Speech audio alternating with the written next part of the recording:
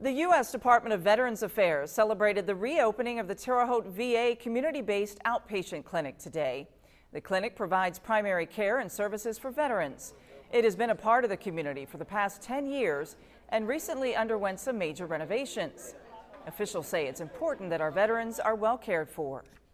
We want to make sure that the Department of Veterans Affairs has a presence throughout the country and in different localities to provide care as close as possible to veterans, particularly primary health care needs, so that we can keep them here in their communities